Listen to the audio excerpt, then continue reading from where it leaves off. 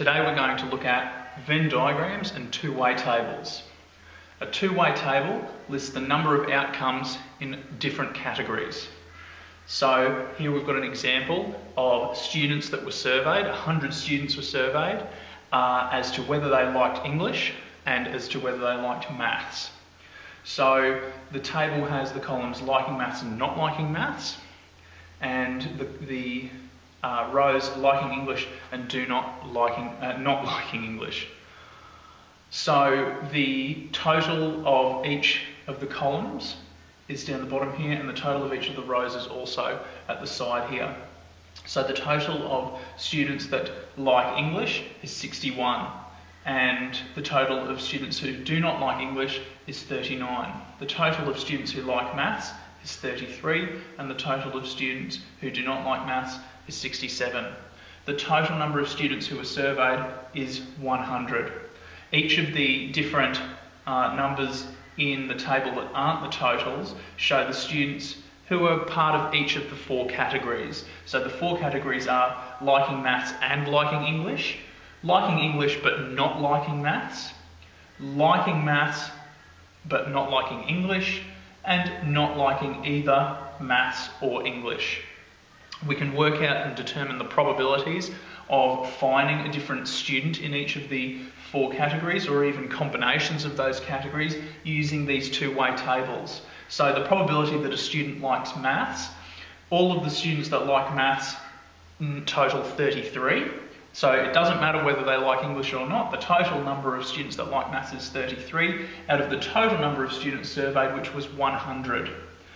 The probability of not liking maths or English is 34. So these students do not like maths or English. It's 34 students out of a total of 100, and that goes down to 17, the probability of 17 out of 50.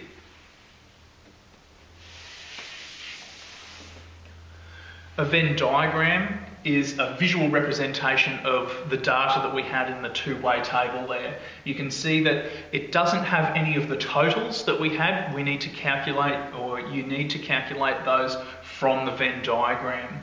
So here we've got two circles.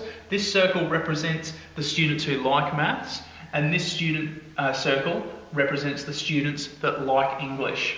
So the number in this part of the circle here, 5, is the number of students who like maths but did not like English. They're not part of the liking English circle. The students at the intersection of the two circles here are the students that like maths and liking English. They're part of both circles. So that's 28 students liked maths and liked English. The number here, 33, shows this number of students who like English but don't like maths. They're not part of the liking maths circle. They're outside of that circle. They're just part of the liking English circle.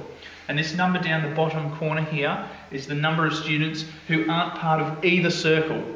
They do not like maths or English, 34. So if we were to try and calculate probabilities from a Venn diagram, we need to work out what the total number of students are. So the total number of students that like maths, doesn't matter whether they like English or not, is going to be 5 plus 28. So the total number of students that like maths is going to be 33. The total number of students who like English is going to be 28 plus 33. So that's going to be 61 students liking English. And the total number of students that like maths or English is going to be the addition of all of the numbers together. So it's going to be 66 students liking maths or liking English. And you can see that number, the total number 66 in here, plus 34, is the total number of students who were surveyed, 100. So adding up all of these four numbers gets us the total number of students who were surveyed.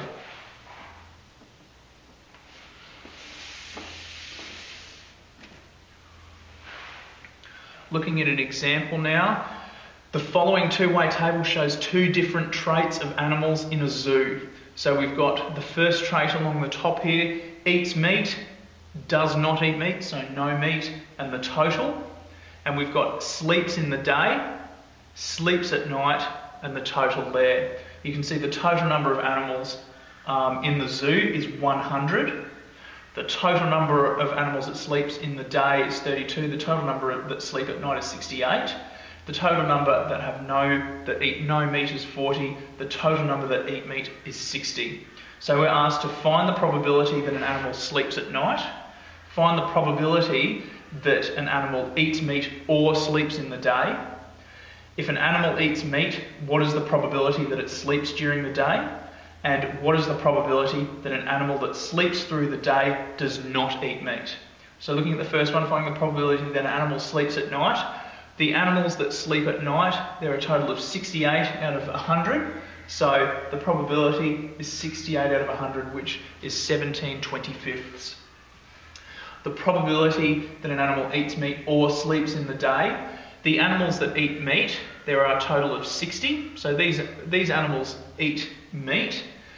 The animals that sleep in the day are 12 and 20, but these 20 already eat meat.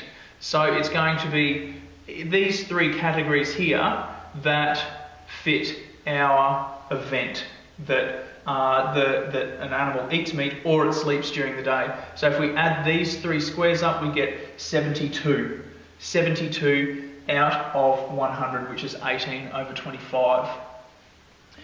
The probability that an animal that sleeps during the day if it eats meat. So all of the animals that eat meat,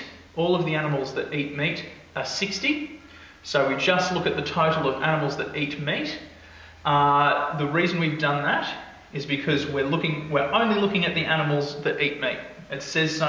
It asks that in the question. If an animal eats meat, so we're just looking at the animals that eat meat, what is the probability that it sleeps during the day? So the animals that eat meat and sleep during the day are 20 out of the total of 60. So 20 out of 60 is 1/3. Finally, the probability of an animal does not eat meat if it sleeps through the day. So we have a look at all of the animals that sleep through the day. That's 32. That's all of the animals that sleep through the day. The animals that don't eat meat, if they sleep through the day, is 12. So it's 12 out of the 32. 12 out of 32 is 3/8.